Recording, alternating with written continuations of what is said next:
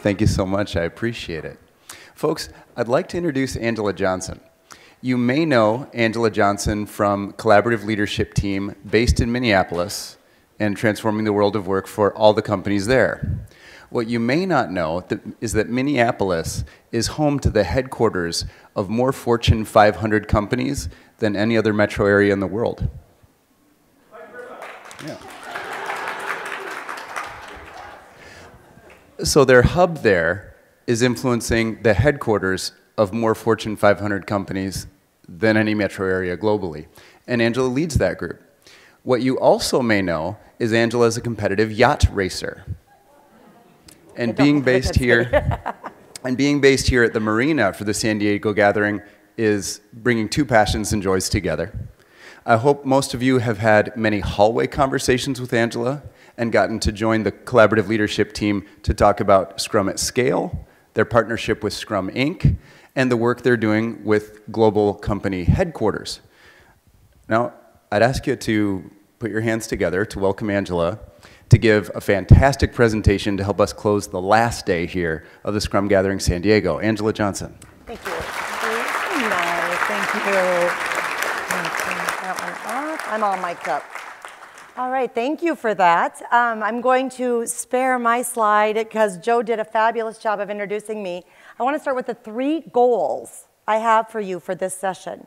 First, to understand no matter what they tell you, Scrum is really about people. It's really about people working together. So I want us to focus on the people aspect of this and then give you some very practical tools you can use that don't necessarily come from the Scrum or Agile community, but they come from psychology. And then finally, some coaching tips that you can immediately use when you leave here. Now, of course, we're going to start with a test. Many of you may have seen my friend Stuart Young and his wonderful drawings right outside the room. Maybe you learned to draw this week in his visualization workshop. So we're going to give you a little test. You're going to start by drawing. Now here's what I need you to draw. No disrespect to the chickens in the room. I would like you to draw a pig. You have 3 minutes with the tools provided to draw a pig. Start drawing.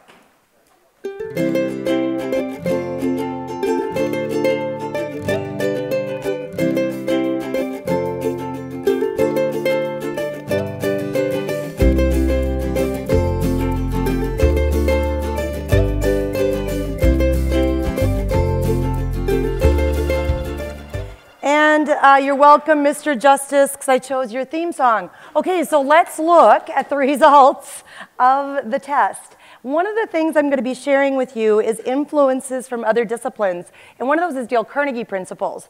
And it's a Dale Carnegie principle to let the other person save face. So you do not need to share the results of your pig drawing unless you want to. You are empowered, that's up to you. But we have what it means psychologically on the screen for you.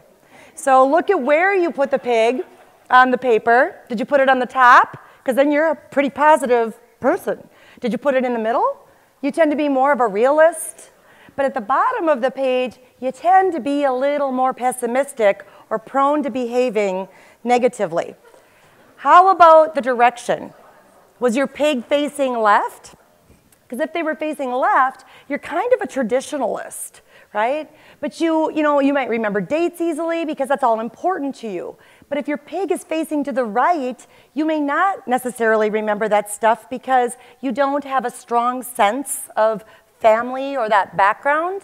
And if it's facing front, you are my direct folks, right? You just cut right to the chase, and you do not shy away from confrontation. So let's look at the details. Does your pig have a lot of details? You know, like you did some work on the eyes, you did something on the expression. Because if you put a lot of details, you're our analyticals. You want those details. And you may be cautious to the point that you struggle a little bit with trust. Those of you who kept it simple, you're our strategic thinkers. You're our big picture thinkers. You look at the big picture and you don't sweat the small stuff. You can go back in for the details later. The challenge there is sometimes you're a little reckless with your decision making. But now let's talk about appendages. Do you have 4 legs? Because if you have less than 4 legs, that might indicate that you're struggling with some insecurity. If you have 4 legs, that does mean you're secure and you stick to those ideals, but some people might see that as a little bit stubborn. Ears, this might sound like, you know, duh, we get it. The bigger the ears, the better the listener. Now let's talk about your tail. The longer the tail, the more intelligent you are. Yeah, I notice everybody's comparing right about now.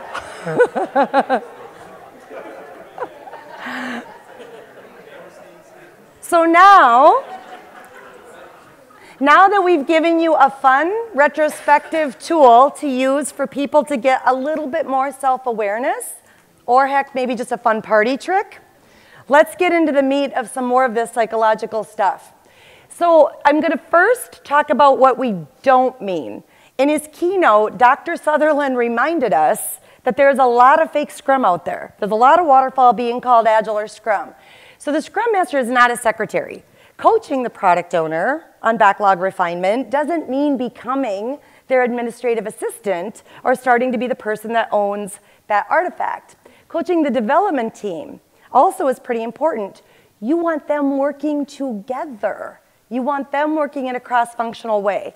If you as the Scrum Master step in and start doing those tasks yourself, you actually create a condition called learned helplessness.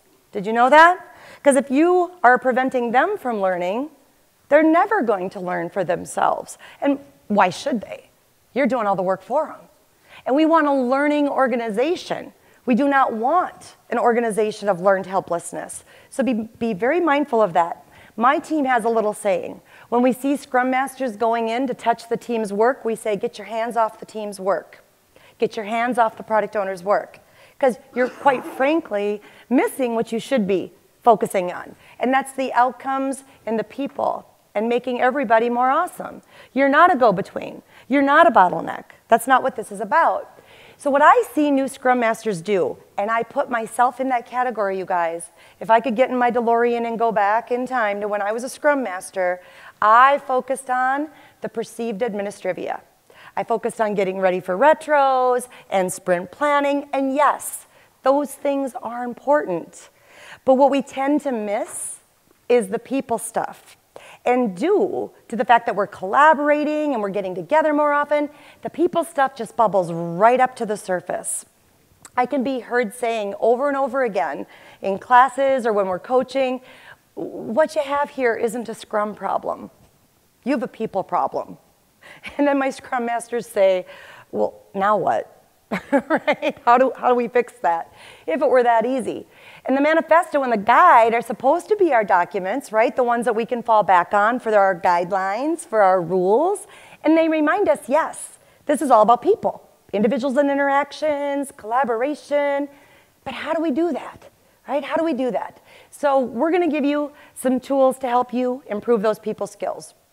I'm going to start from inside the community. Anybody see MJ this week? Michael James was here. It was good to see him. He is the author of the Scrum Master Checklist. If those of you who have not checked it out, I highly recommend this. MJ put this together years ago, and it's just kind of the definitive day in the life of a Scrum Master. It's about 7 or 8 pages long. So I hand that to Scrum Masters and go, you want to know what your day is supposed to look like? Check this out. And oh, by the way, he gives it to the world for free, and it's translated in multiple languages. So I get a phone call from one of my graduates, and she says, I got that checklist. And I read it. I said, good. What's your question? This is all people stuff, Angela. Yes, I know. Somebody resembling me mentioned that a few times, right, in class. She said, there's nothing on here about running the retro and running the planning. I said, I know. So now think about the fact that you have to do those in addition to all this stuff. Still think it's a part-time job? Still think you can be a great Scrum Master of multiple teams? And I have a question for those of you who are taking on multiple teams. Which one's your favorite? What do you do when they all have needs from you? How do you choose? And what your leadership doesn't understand is they just gave you a built-in excuse. Oh, I'm too busy with team A, so I can't. Oh, I'm too busy. When you are a 100% dedicated Scrum Master, guess what? No excuses. That team should be improving. So we give kind of that built-in excuse, and again, that falls back into the organization, creating learned helplessness. So this is one of our favorite tools from inside our own community. So let's look outside the community.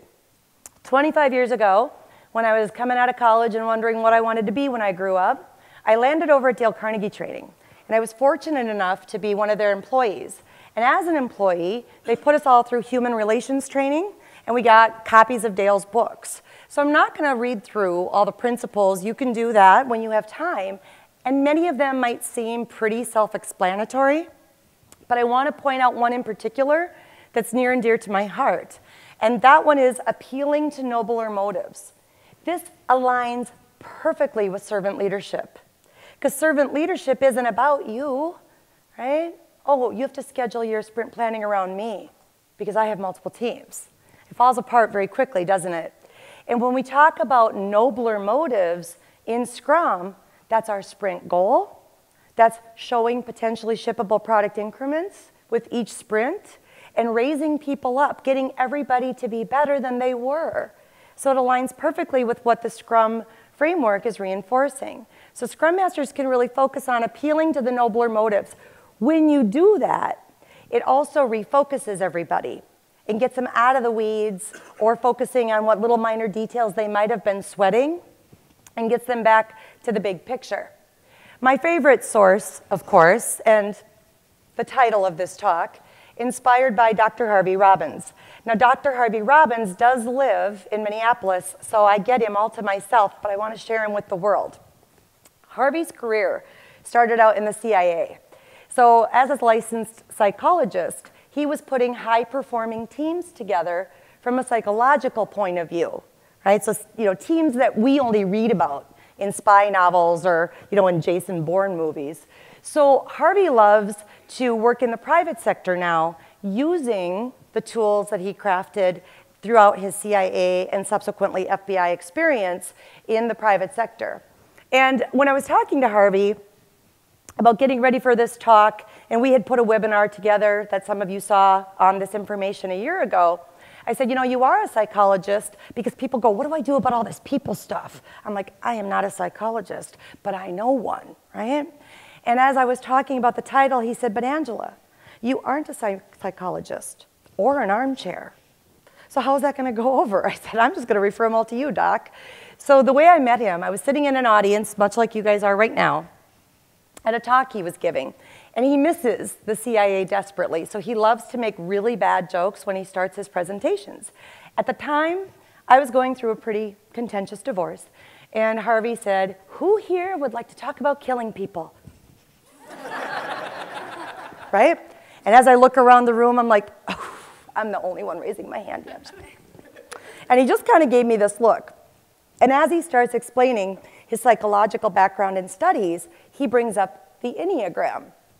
I'd studied the Enneagram for 12 years. Most people can't pronounce it, let alone know what it is. So he says, I'm sure none of you know the Enneagram, right?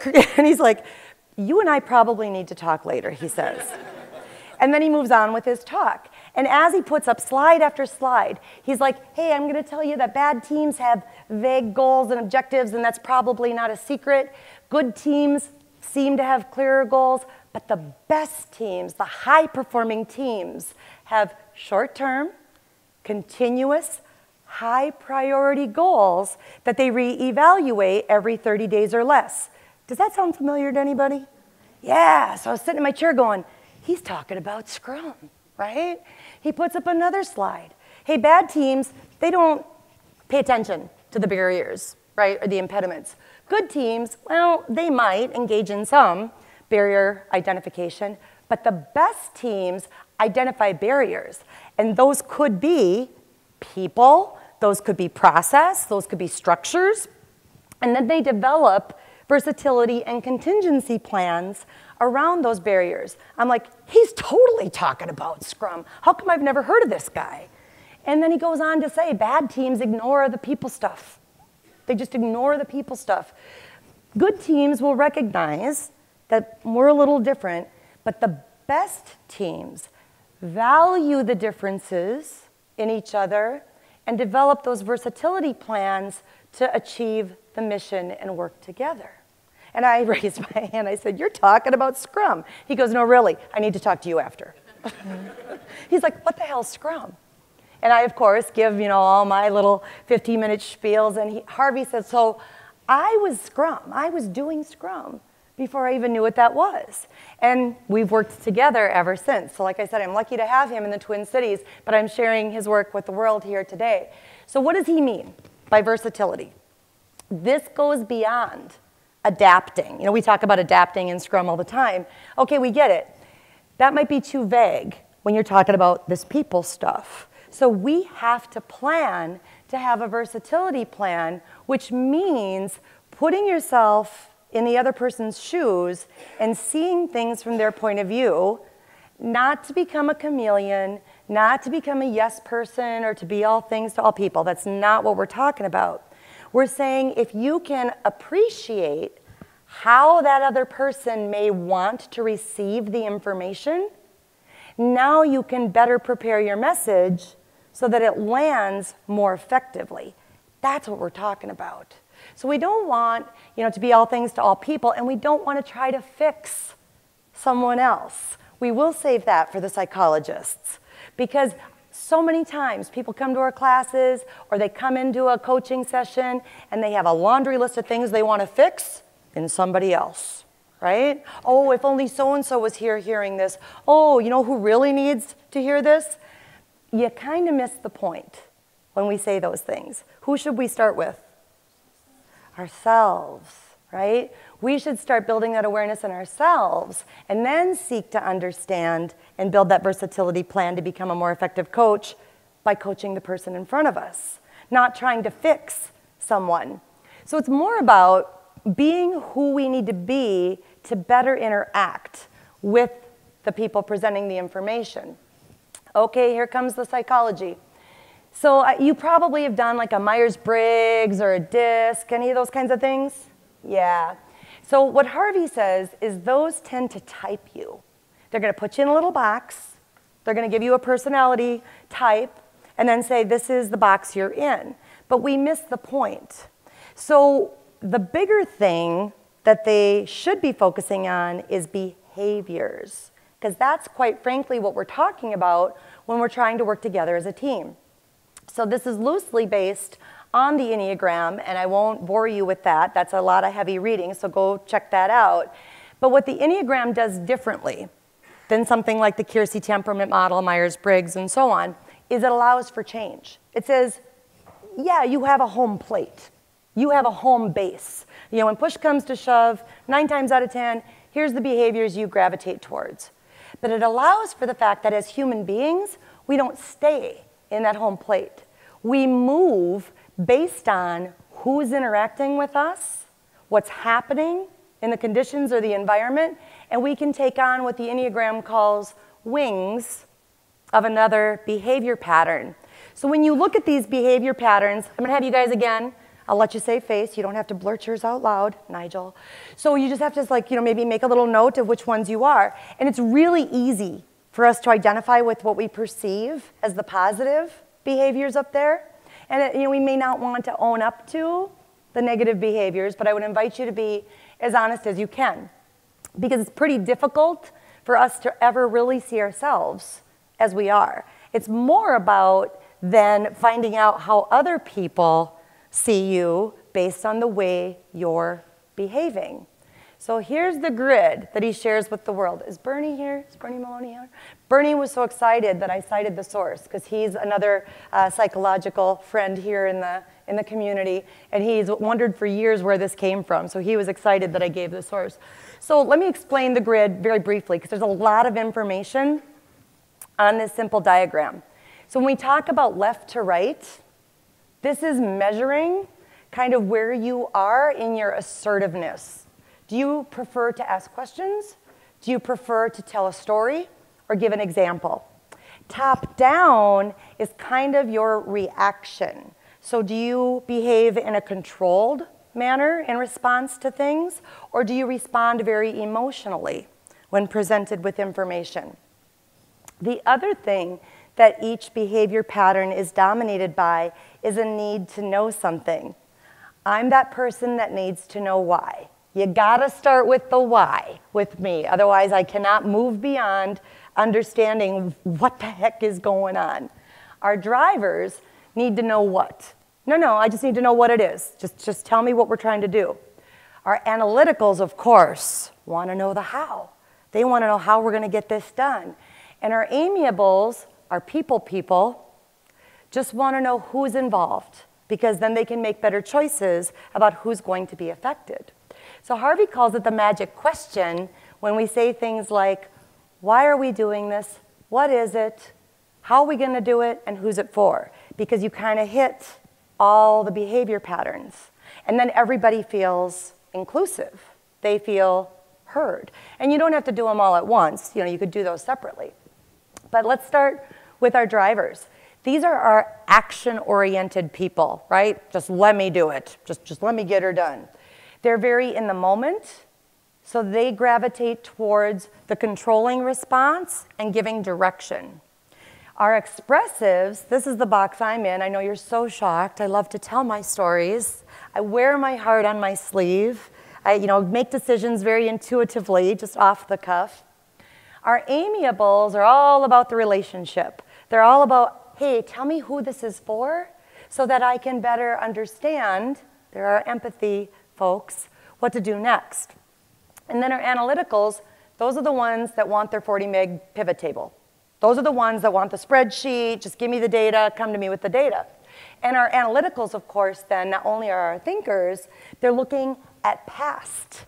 They're looking back because they want to look for patterns and looking at that data. So once again, you may have a home plate.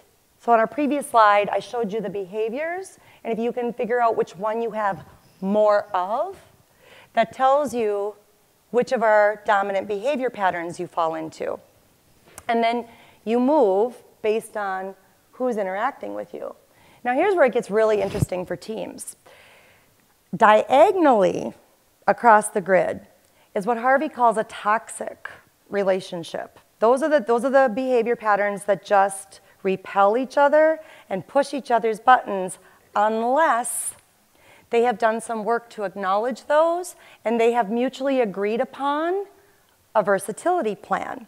Now, maybe this week you've also heard that referred to team working agreements, team norms, whatever that is.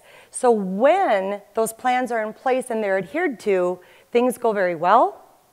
When people are not willing to adhere to those, that's when things crash and burn. So when people come at me and just want to go right to the details and they want the data, it pushes me here. Right? And when the amiables come at me, because they're our people, they love telling stories. They love listening to stories. Oh, I go right there, right? I gravitate towards the other side of the circle. So you can use this even as a simple retrospective technique with your teams to not only first increase awareness, but now let's talk about what we're going to do about it. And here's why I love the good doctor. He dumbs all the psychobabble down into lists of do and do not. So this is why we love his information. So he says, let's start with the drivers, because these guys are pretty tough. You are going to be brief. You are going to be to the point, right? Just the facts. Don't sugarcoat it. You're going to ask very specific questions. You are not going to leave them hanging. You are not going to ask rhetorical questions or forget things or be unorganized. It drives them crazy. And there are 2 slides of information about our drivers. Why? Because they're the most difficult. Even with other drivers. These are the tough ones. So we want to give our drivers choices, but they have to be rooted in fact. They have to be rooted in facts and figures. They can't just be about fluff. And you got to keep it about business. It's not personal. It's just business. We focus on the facts. And when the conversation is over, leave. You don't hang out and try to just chit-chat. That drives them absolutely crazy. You don't want to give them these wild what-if scenarios because that's prone to speculation. And you don't direct or order. a driver. That won't go over very well. Our expressives.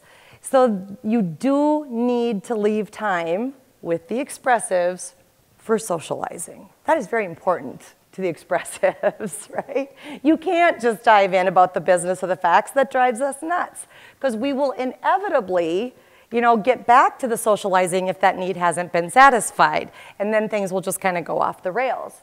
With expressives, we do not like judgments. We don't like harsh judgments. We don't like dogma, and we don't like people who condescend us, right? Who talk down to us.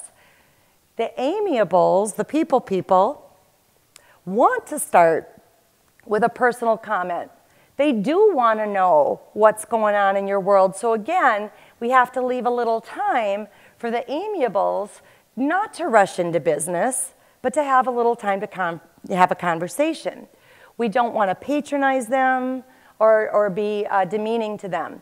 So to share a little insight into our team, some of you have met our Scrum Master here this week, Dee Rhoda, who's amazing. My business partner, Christian Antoine, is an amiable. Christian is our people person. And in fact, we've gotten so goofy with some of this stuff at CLT that we even have dog personas. We'll get to that in a minute. I'm, of course, the expressive. So what our wise Scrum Master has done, regardless of whether we're doing a daily Scrum, regardless of whether we're doing a sprint review or a retrospective, she time boxes the chit-chat for Angela and Christian. We gotta have our socialization time. We gotta say, oh, do you know what happened to me at the client last week? And oh, that's a really cool outfit. Oh yeah, we have to have our little squirrel time, right? But she time boxes it, because our product owner is our analytical. So he's sitting there smiling and nodding, patiently waiting for us to get to the backlog, to get to the data, right?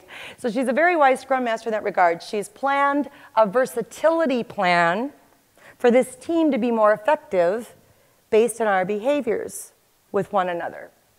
So our analyticals, you gotta come with your 40 meg pivot table. You gotta come with the details about the backlog. You gotta come with your questions, right? You gotta get right down to business with our analyticals. You do not wanna be too giddy. You do not wanna be too casual or rush decisions. So we don't wanna be disorganized when working with the folks who are analytical. Now here's what Harvey offers as what he calls versatility tips. So Scrum Masters, if you're gonna lead some sort of session on creating a team working agreement or just getting people to come to some sort of awareness about the behavior patterns in each other for the purpose of getting along. He likes to point out from the military background in those teams he's worked with, he said, some of those guys, Angela, don't even like each other. They respect each other. And they have rules of engagement. They have ways that they can get together and get the job done. So human beings generally like working with other human beings. I mean, that's generally the way that we're wired. We're social creatures. But you've heard the old adage, you got one of these and two of these. So Harvey says, you can't listen when you're talking. So we have to be okay in the moment to stop and listen and actively listen. And nothing you can do or say will motivate another human being. Psychologically speaking, there is no such thing. Our Agile Manifesto actually acknowledges that. Principle number 5, right? We want motivated individuals. We give them the environment and the support that breeds that self-motivation. Any of you who have children know exactly what I'm talking about. You cannot change free will, can you? Because if you know, share. You can create an environment of self-motivation. So now we want to tell people how to interpret what we're about to say. It is day 3 at this conference, right? Have you noticed that a lot of us are losing our voices and getting pretty hoarse?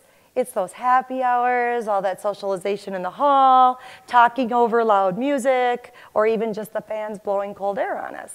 So if we had to deliver a very important message, we might want to say with, I apologize, my voice is a little scratchy. I do want you to understand what I'm saying effectively, so I just want you to understand the way my voice sounds has nothing to do with the message. Otherwise, it's not going to land effectively, because they might make bad assumptions about what's really going on. So we don't want our tone to mismatch what we're saying, and if it does, for whatever reason, health-wise, circumstantial, explain that start with that explanation. Don't overlook orientation, regardless of whether it's gender, culture, and so on. I had a Scrum Master who was trying so very hard, but just in her DNA, it was never going to happen. Now, I got lucky because I have a very, very good friend from Nigeria, so I know a lot about that culture. And this woman was Nigerian, and the team was all white men. And she would not speak, she would not confront, she would not, step up. And when I sat down and talked to her and started with, hey, my very good friend, who's also a Nigerian woman, has taught me how you are to behave in your culture. And her eyes welled up with tears, they got really big, she sighed, her shoulders slunk down, she's like, I've been so afraid to say I can't be the Scrum Master. And I'm like, it's okay. Let's find a new home for you in the organization, because she's a very talented, very smart individual. It just wasn't going to work. It's just the way she's wired, right? But nobody was willing to acknowledge that in that environment. So don't negate that stuff. That's a pretty big deal, right? So we got to go beyond just the garden variety people stuff. And then we want to make sure that these things all resonate with us from our manifesto and our guide. So I'm not going to spend a lot of time on this. I want to get to questions. But if you notice, everything he's talking about from the psychological point of view is perfectly reinforced by our framework. We want consistent goals. We want to trust each other. We want respect. We want to support team members, give team members credit. Look at all the opportunities in Scrum we have to do that. We have sprint reviews for them to show the working product. We have the retrospectives for them to talk about improving. And we want to empower team members. That aligns perfectly with what we're asking for. And then my team's collection of tips that we've gathered over the last few years, because as coaches and trainers, and many of us who are very enthusiastic about Scrum here this week, we sometimes forget not everybody is at the same place we're at, right? And we let the words get in the way. Do not inundate these people with the Scrummy language. They do not care, right? And don't tell them, well, that's not Scrum. They might go, so? Why is that important? Right? Or say, oh, you're not doing it right. You immediately set them on the defensive, and they are not going to listen to anything you say next. So we want to make sure that we're using better word choices by saying, let's just not talk about the Scrummy language for a minute. Just talk to me about why we're doing this. Talk to me about what the goal is. Right? Go back to Harvey's magic question to get the conversation in a more positive, constructive direction. And then the one that sets a lot of us off, of course, in the real world, I live in the real world. So one of the ground rules in my class is you are not allowed to start a question with that phrase. Because when you start the phrase, in the real world, what did the person just do to themselves? What did they just do? They absolved themselves of responsibility. Oh, it's not me. It's just the system, right? Oh, I'm just the victim here. So we are all part of our own reality. So I prefer that they start the question with, in my current reality, can I tell you what's going on? Of course. And let's talk about what you can do in that situation. But we want to make sure that we're owning that we're not letting that go as individuals. So, change is hard. To me, that's a cop-out. Is anybody in here not aging a day? Yeah, you're changing. Right, by the minute. So instead of saying change is hard, guys, change happens. So I'm going to invite you to replace the word change in your vocabulary with what's next. What's next? Are we ready for what's next? What's next? Change is not hard. It's hard for those who are not ready for what's next. So we only have about 10 minutes, so I want to invite some questions from the group with the time that we have remaining. Does anybody have a question or anything they'd like to add, or a thought that any of the information triggered? Yes? Great stuff. How do you use it in my current reality? Well, I'm so glad you asked. Exactly that way. When you're sitting down having a tough discussion and somebody leads with any of those phrases, we listen for those, right? Because those are kind of trigger words. Because when somebody is just pummeling another person with a bunch of Agile vocabulary, the other thing you can do as a coach or a Scrum Master, watch the person receiving the information. And what are you looking for? Eyebrows, You are looking for expression. If you see this, do they understand a word that was said? No. And as the facilitator or the coach in the room, that's your cue to step in and say, I'm seeing some confusion. Let me see if I can help. Let's dial it back to why we're doing this. What's the goal? What do we hope to gain? And that also lets people save face, because they might be very defensive, not understanding all the vocabulary, but they might be too afraid to ask, right? Because our ego sometimes gets in the way, which is a whole other topic. Does that help? So just, you're going to have to kind of work it in, and you could even work it in at home, right? Or practice. Heck, practice out here at lunch, right? I have 2 questions. 2, you saved up. Is there a way of kind of put team members in different orders? Yes, by doing just what I asked you to do. Now be careful with putting people in boxes, because that's what Disc and Myers-Briggs does, and they kind of missed the point, but they, scaled everything down. So let me go back to the quadrant.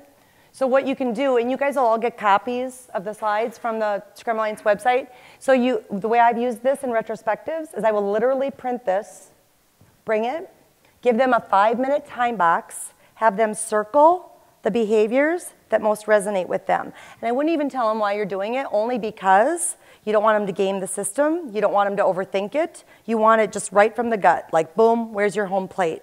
Then I would do the big reveal and talk about those do's and don'ts and get those on the table. We did that with one of our clients. It was a team of mostly amiables, and there was one driver on the team, and she was driving everybody absolutely nuts. And the discussion that came out of the retrospective was so good, because the woman who was the driver honestly had no self-awareness about how the others were seeing her. She thought that was positive behavior because that had been reinforced in the positions that she had had. And when we were talking about versatility and embracing our differences, she goes, why would we want to do that? Doesn't everybody want to be like everybody else? We had a long way to go, but even having that conversation got them on such a much better path, because the amiables don't like that confrontation. So nobody was willing to take her on when she would swing by in the moment and start barking orders and things like that. So then you said you had a second one. Okay.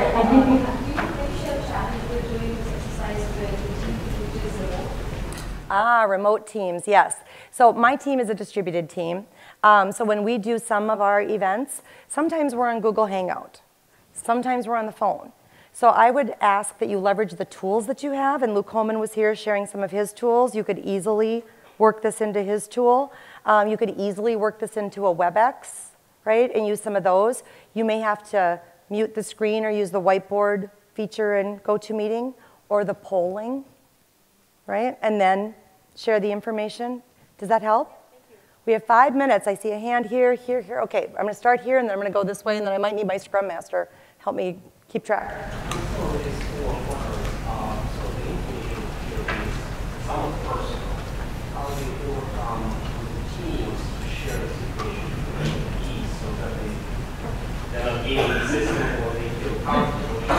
Right, so you're going to have to ask permission. That's a big thing for me, because don't overlook culture, and it's not just heritage, it's corporate culture as well.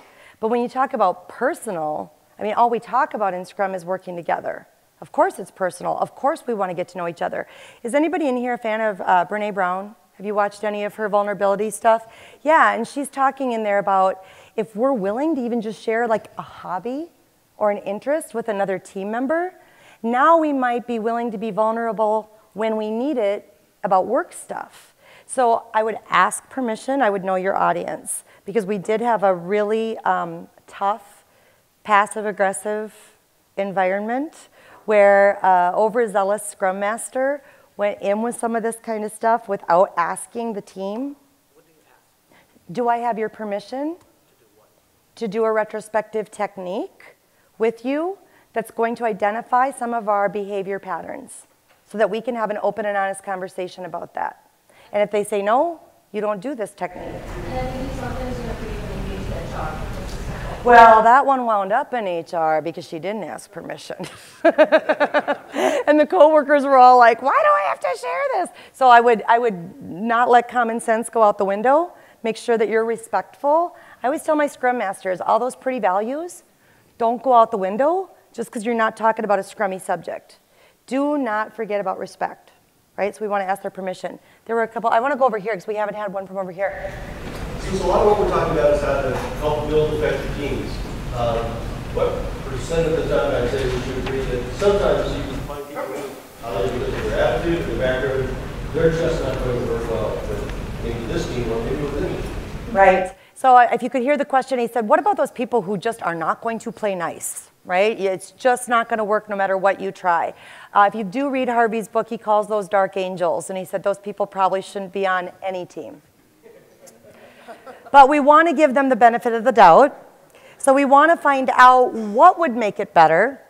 So what can we try? And once we've exhausted everything in our toolkit, Scrum Masters, you are going to have to be that servant leader to the organization. You might be the person going to HR. You might be the person going to a functional manager and saying, hey, here's what we've tried. This person is just shopping on eBay all day and just ignoring the team and having a whole lot of nothing to do with us. What do you want to do? What are the options for this person? Because sometimes they'll be relieved that we brought it up. Because it's more respectful to them to say, this just isn't working out. Because we are preventing them from moving on to an opportunity that might be better for them too. Does that make sense? Yeah, absolutely. One more. I think we have time for one more. Yes? You mentioned Harvey's magic question, but I can't find it in my brain. What that magic? Why are we doing it? What is it? How are we going to do it? And who's it for? So if you can work those 4 words into anything you're saying, and it doesn't have to be in one sentence. It can be in 4 sentences or a couple. You're going to hit all the dominant behavior types. And incidentally, at the tail end of his career, he was asked to review presidential speeches. And he would work the 4 magic words into every speech. Because then everybody was like, oh, the president's talking to me. Because they were hitting exactly what they were trying to say. One more question, since that one was short. Yes, sir? With regards to the behavioral style types, is there one that's more suited? That was a really great question. He said, is there one of these behavioral types that's more suited towards Scrum Masters? I would say these all have the potential to be great Scrum Masters as long as they are aware of what their home base is. Because those of you who are analyticals, you probably love burn down charts. But I don't want you in those burn down charts at the expense of the people stuff.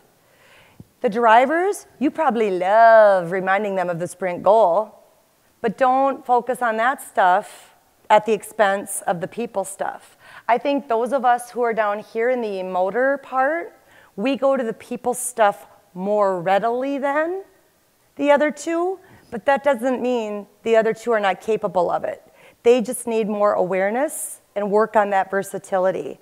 Because I don't know about you guys, but I'm a recovering project manager. It's been 12 years since my last project. Yes, thank you, thank you. Yep. I liken it to a recovery because muscle memory kicks in, right? And it just falls right back. I have not touched Microsoft Project for 12 years. Yes, yes, yes. Thank you. Oh, I'm so glad I finally got to say it. So I ran towards the people stuff. So our time box is up. They're furiously waving the done signs at me, but I want to thank you all for your time. I'm going to hang out for a few minutes, so let me know if you have questions, but we are going to be respectful of the next person and get them up here. So thank you. Thank you very much.